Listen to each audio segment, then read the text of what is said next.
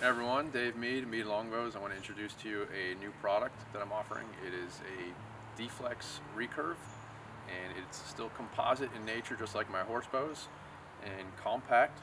You're going to find these to be very stable, accurate, and forgiving, yet still very tiny. So we're going to show you some clips of how they perform here in a couple of minutes.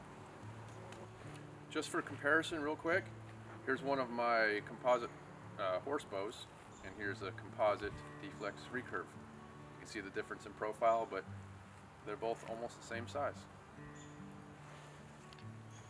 Some of the other features I want to talk about is the handle. This will be an easier transition for anyone coming off of a traditional style recurve. They are deeper, it's a more forward handle. They'll have a shelf, and these are actually going to be offered in 50-pound hunting versions. Alright, so we're going to do some chronograph testing here, and I'm actually going to bring in my buddy Taylor to do these shots because I can get a certain speed out of my bows, but I wanted to show you guys what, possibly something you can expect out of it. And they're not at the higher top of the line performance as the horse bows, but you're going to see that they're more than enough kinetic energy to drive a 500 grain arrow through any large game animal in North America.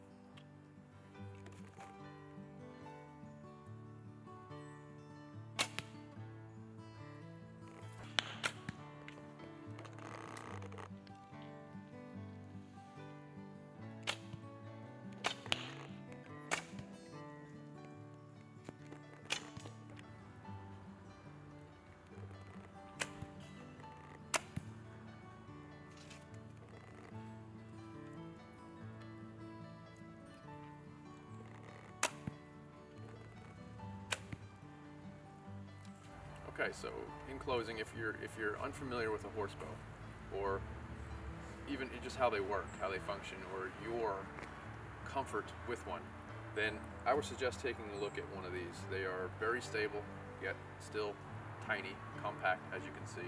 They are more tame, if you will, than the horse bow, and if you've watched any of my other videos, you would see that I have to train the limbs on some of the horse bows.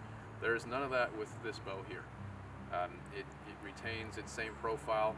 It has barely any movement whatsoever when you string it and unstring the bow.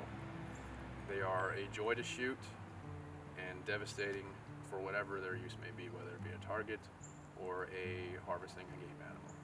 I hope you enjoyed the video, and keep watch on my website. I should be having these available soon for you to order.